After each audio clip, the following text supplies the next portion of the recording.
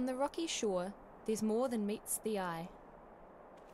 You can walk past thousands of creatures out here and not even know it.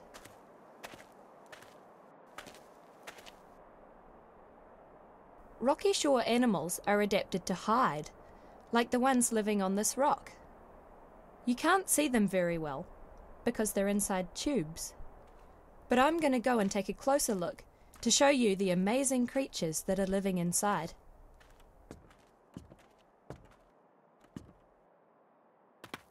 These animals hide so they can avoid getting dried out by the sun and wind at low tide, and also to shelter from predators. They're tube worms, and they only come out to eat, so let's see if they're hungry enough to reveal themselves.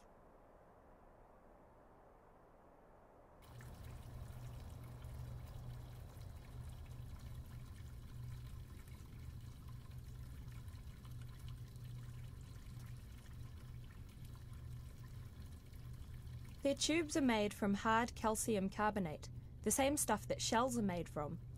When they're feeding, they poke their gills out the end of the tube to filter tiny plankton from the seawater, like the stuff I'm giving them here.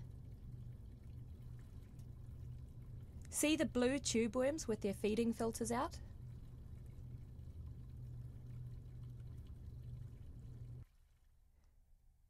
The rest of the worm stays tucked safely inside the tube, out of harm's way. It's really not that different to an earthworm. Though they may seem slow, watch these red worms closely to see how quickly they can move.